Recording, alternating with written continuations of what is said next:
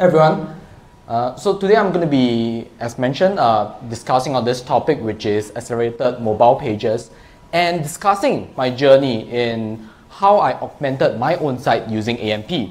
So I'll be discussing my learning journey as well as some of the pain points that I've experienced along the way. So hopefully, if you're motivated to do this for your own site or for your own projects, you won't meet these obstacles as well. My name is Liu Weiyuan, and let's get started. Okay, so let's first start by establishing a basic understanding on what exactly is AMP. I'm going to start off with showing this video to you on how AMP is being used today. Okay, let me set it full screen and start from the beginning. Okay. Okay, so starting from the beginning, so you start off with some mobile browser. You'll go to a search engine that supports AMP, for example, Google search. You'll type in some keywords, you search for it, okay? And you see you get a list of results over here.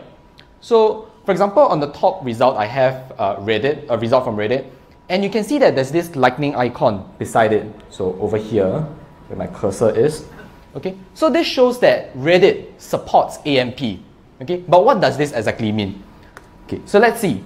If I click this link, what should happen? Okay. So as expected, a new view is rendered. But the more interesting thing is that, okay, so this thing is a little bit dark over here, but I hope you can see that at the top part, the host is still on google.com.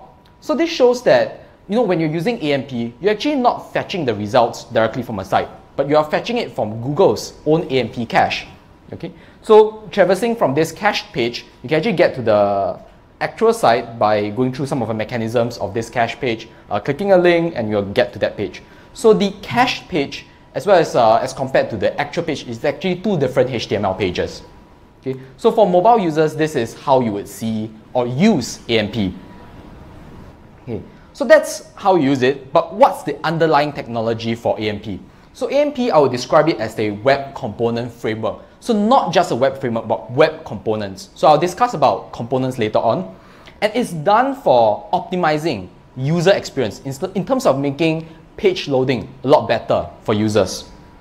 So this is done through establishing a few measures. For example, you just now, as I mentioned, using the AMP cache, or establishing behaviors like making sure that the site does not introduce blocking JavaScript as well as CSS rules from preventing the DOM from rendering. And one important thing I need to emphasize is that in the AMP page, the page that is cached, the HTML specification is not the same as the regular HTML specification. What I mean by this is that some of the HTML elements cannot be introduced inside your AMP HTML because it will be regarded as not valid, and the search engine, the bots, will not cache this page. Okay, so now that we have understand what exactly is AMP, I would like to try and convince you, why you should use AMP. So we'll look at, for user point of view, why should they use AMP, and for the developers and companies, why should you integrate this piece of technology? Okay, so as established earlier on, better user experience, faster loading speeds. In terms for the user, this means better perceived latency, better latency overall. Okay, but there's another sad fact for users, which is if you are using a mobile phone, you're using Google search, you can't really choose. They're just going to give you the AMP results, whether you like it or not. Okay. Beyond that, so what about for the developers and organizations? Why should you implement this? Okay. One of the biggest things, regarding websites today, web applications that we build, search engine optimization. So this is a screen grab I got from Google's blog, and this was published in January 2018. Okay, where they mentioned about the inclusion of mobile page speed being part of the search ranking. Okay, so by implementing AMP, what you want to do is optimize your page loading speeds, so to be able to get a more stronger search ranking score, allowing your site to appear higher in the search results. And this is especially important, when you look at other statistics. Mobile traffic, throughout the entire internet is actually growing. In fact, at the end of this year, it's projected to be reaching up to 80%. And if we are looking at just AMP alone, you want to concentrate on the search engines that support AMP. So I have this interesting statistic here between June of 2018 and June 2019. where you can see that 95.58% of all traffic goes through Google search. So you can see that just from one single vendor alone, because they support AMP, and if you integrate AMP within your own site, you should be able to leverage, on the benefits provided by this technology. Okay, so before I go on any further in trying to convince you, I have to point in a very sort of counterintuitive point, which is that if your page is already superbly optimized, it's so fast, less than 100 kilobytes, load in less than 100 milliseconds, for example, there's no point for you to implement AMP. Why is that? Because in setting up the AMP framework, you need to load some scripts from setting up the AMP framework basically. So this might actually cause your page to perform worse overall. Okay? Another problem is that this is a technology that's geared towards mobile users. So if your targeted users is mainly desktop users, then you shouldn't look at implementing this. Okay? And beyond the dollars and cents reasoning of trying to say why I should implement AMP, I think in some part as a developer, I did this to my own site. I felt it was a very fun way of me to learn a new web technology. And in some sense, I will argue that, kind of raises your profile. If people search for your site on Google, they'll see that you have this lightning badge over there. It's like a badge of honor. And one very compelling point for me is that it was very easy to set up this technology, integrating with my own site. I started at around 3 p.m. On some Sunday afternoon. And by 7 p.m. on the same day, I managed to build a prototype for my homepage, upload it, deploy it, and requested bots, through Google search engine to index that site. Okay, and when I searched my site through the mobile view, I was able to see that it was already cached in Google's AMP cache. So I hope I've convinced you so far in terms of the usefulness of AMP. Let us now move towards how do I integrate my products with AMP. Okay, so the first thing I would suggest is starting with some sort of architecture pattern. These are terms that I've taken from the Next.js framework, but the reasoning goes beyond that framework. So you can start with either the hybrid or M-only pattern. And what I mean by that is that under hybrid, you're looking at one single view template in serving both the humans and bots that are crawling your page. So for the humans, let's say you're visiting a path called users. For the bots, they will visit the same page, but they will set a query parameter, such as AMP, setting it as true. And then from your web framework, you need to be able to understand that flag and render only valid AMP components. For M-only page, you would sort of decouple that as two different templates and render those views separately.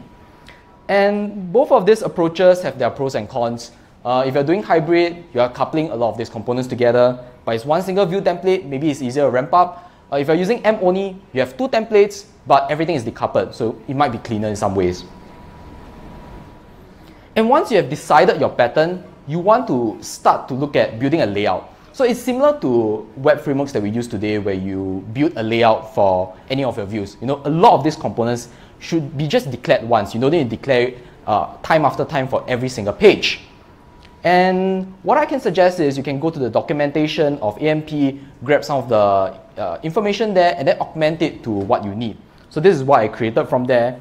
And what I would suggest is, after creating a layout, it will be very helpful if you validate.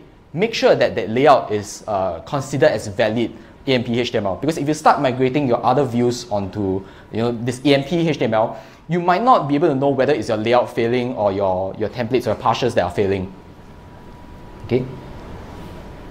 Okay, so going back, so now that we've talked about the base pattern, the layouts, I think the next thing we want to look at is actually migrating, the views. Let's say I want to visit the user's path in its the mode that the bots are supposed to visit and cache. We need to start looking at moving those components over. But at this point that I started meeting this roadblock, that when I saw that, so there was something that I saw on the AMP documentation is something similar to this, which is that you can't use script tags. So that means you can't write JavaScript code, and you can't use script tags to include JavaScript files, as well as you can't load CSS, external CSS style sheets. So I don't know, for web developers out there, the basic point of your web application is to be able to select, or rather visually present how elements look like and the behavior of the web application itself. And if you can't do scripts, you can't do styles, like what can you do with this AMP? So basically, it's a problem at the start. Okay, let's try and solve it one by one. So for styling, you can't load external style sheets, but what you can do is load it as inline style text. So there are some rules that you have to follow, which is you can't go more than 50 kilobytes of CSS within the rendered page itself. Okay, so for styling, it's relatively easy to solve. What about scripting? There are a few ways around it. You could solve it by using AMP components. So I mentioned earlier on, AMP is a web component framework. So you want to look at using the components to resolve that problem instead. So some examples of components. So this one is not really to describe the replacement of some scripted behavior, but rather to establish what is considered as valid AMP HTML. So on the right, you can see that you have an image tag and a video tag. Those are considered as valid HTML elements. But if you were to use it in AMP, they will actually tell you that these are not valid at all. So you need to replace it with the AMP image and AMP video components. Okay? And in replacing behaviors that you want to script within your page, I would say one common example is if you want to set up analytics. I'm sure most of us would have maybe used some form of like Google Analytics, for example. You can use the AMP analytics tag, configure it to behave the same as what you would do for loading Google Analytics. And what about visual components? You could use things like AMP sidebar if you want to emulate the sidebar component, within your regular site, within this M view. Okay, so example on how a sidebar, this M sidebar will look like. So I have this code pen over here. So if I click this button, you will see this sidebar coming out. So this is essentially what is provided for by the framework. Okay, and if you look at the HTML markup over here, so all I've done is just include the resource required for loading the AMP sidebar. There's no other scripts loaded here. And basically, you just provide the markup for AMP sidebar. So that's it. Okay, so no JavaScript required here. Okay, so what if AMP components are not to your flavor? You want to use some other approach instead? Okay, you can use iframes that could solve the problem. You serve the resources from other paths and you load it within your current AMP page. Another way, this one was recently released around 2 weeks ago, where you can actually use the AMP script tag instead. So, in a way, I mean, I'm not trying to lie, in the earlier part where I say you can't load scripts, but you can actually use this to insert some limited form of scripts within your page. Okay, so we've talked about how you can set up AMP within your projects. I hope I've convinced you at the earlier part. I just want to give some tips to make your journey in implementing this a lot more easier. And the first tip is to use Google Search Console to establish ownership of your site. And by doing this, it makes it a lot easier for your site to be discovered, because if you don't use Google Search Console, you can't do things like requesting them to crawl your site.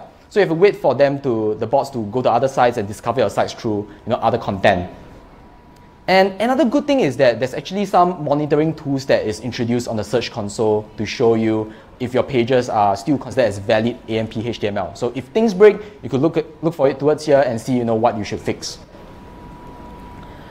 Okay, the second tip, just like I say, I like Bing, but problem here is that I tried to integrate this with Bing, and then I found out there were some problems with Bing, which is that they only introduced this technology within the US, as well as only introducing this technology within a limited component within the page. So you can see this screenshot over here, the center part, there's this news carousel. Okay, so this is the only part within the page that supports AMP so far. If you are not representing some huge corporation where you can get featured very easily, it's very hard to validate whether your AMP content is working there, so I would not advise to go this path. I tried for like a few days until I found out about this, so it was kind of painful. And the last tip, to build a robust CI, for example, if you are integrating your AMP components as part of your web application, time to time, it's inevitable that some of your pages might fail. So you want to check and make sure that AMP pages continuously, they are still valid, as you add new features in.